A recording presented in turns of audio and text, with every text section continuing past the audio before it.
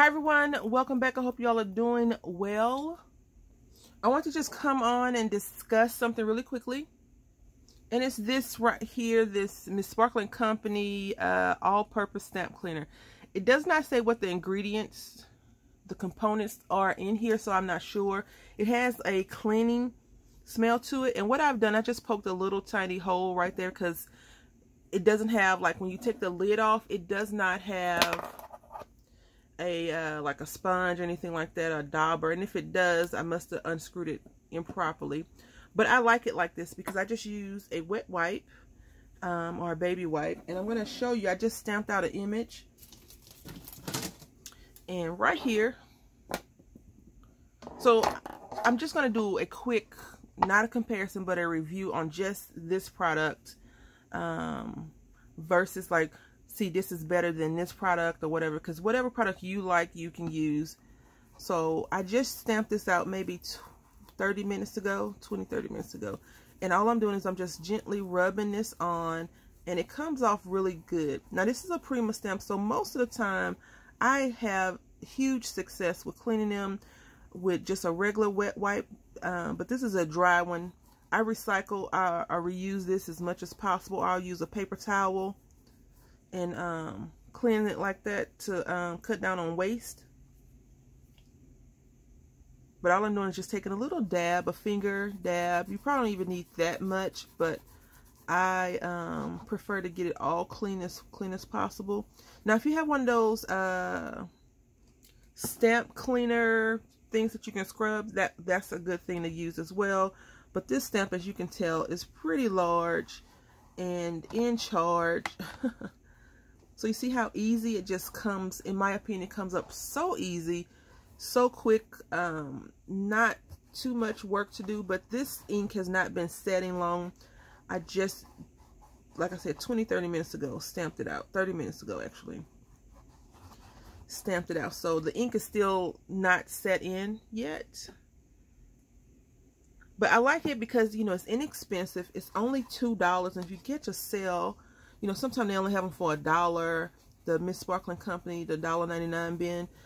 Sometimes they have everything half off or whatever. So you could get this at a good price.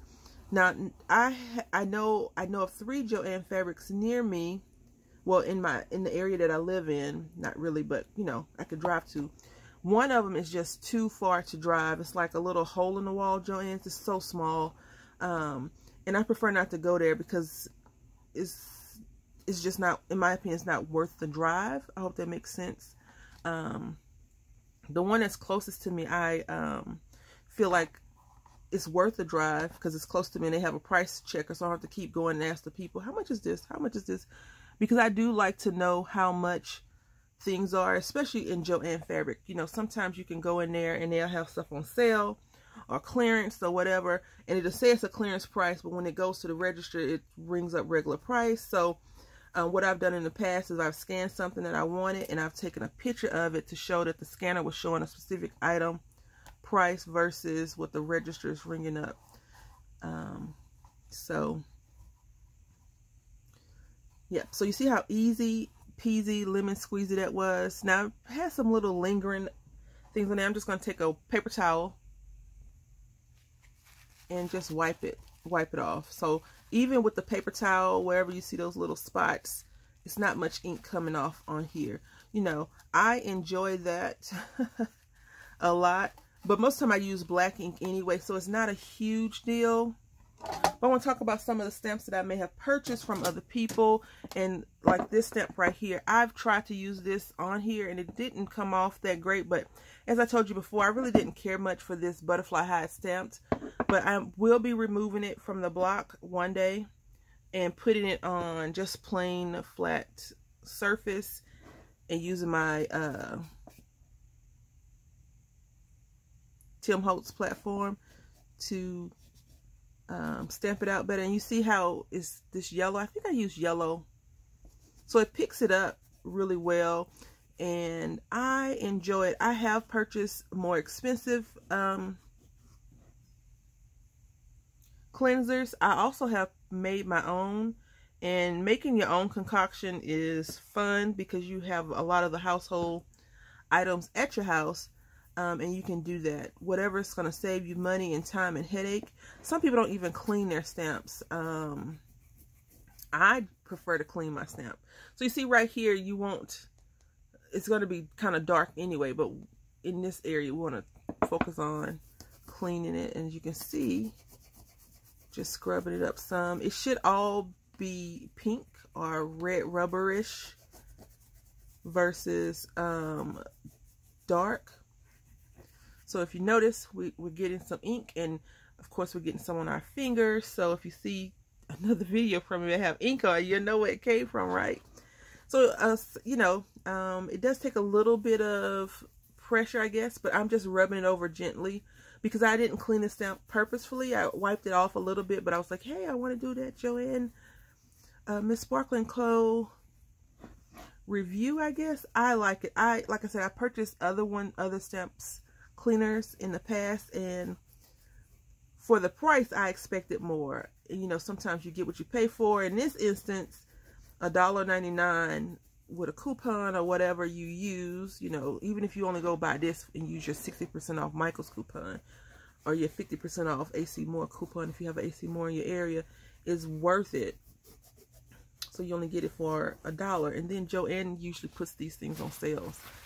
I just missed them. So we're just going to rub and see how much. You see we have all of that left. So I'm just going to rub that so we can see.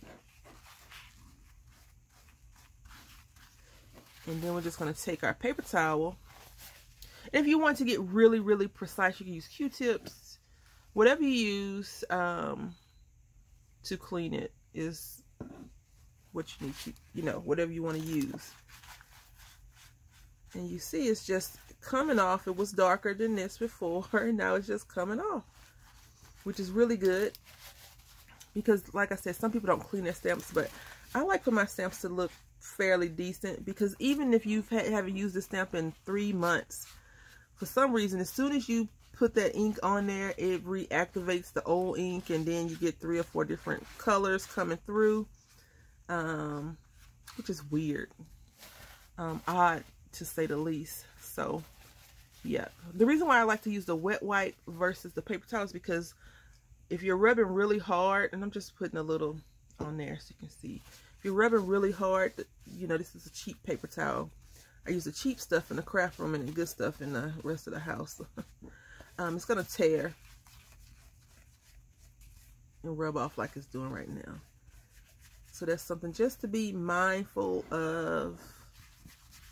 Be mindful of that. But overall, I hope that you'll all give this a quick chance. I mean, for $2, you see, can you notice it? Do you notice the difference? I hope you do. I like it a lot. And I think it's worth it. Even if you know, unless you're sensitive to smell, it does have a smell to it. And it doesn't have an odor. Like, it doesn't have an odor. It smells like,